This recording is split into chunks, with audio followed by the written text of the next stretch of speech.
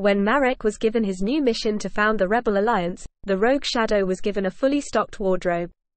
For the most part, the color range was limited to either black or brown, depending on whether he was representing the Sith or the Jedi, though he did possess other outfits.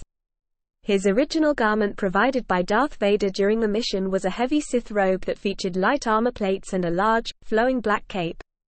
One of his notable Jedi-inspired garments was the Jedi Adventure robe that he donned during the Corellian Treaty, and continued to wear during his assault on the Death Star.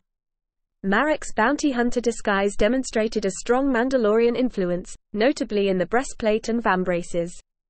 His Corellian flight suit was predominantly green, and featured a single, bare metal pauldron on the right shoulder. The jungle combat gear he wore during his second visit to Felucia was based on ancient Massassi armor. The Industrial Explorer outfit he wore during his second visit to Raxus Prime appeared to be standard-issue hazardous environment protective wear.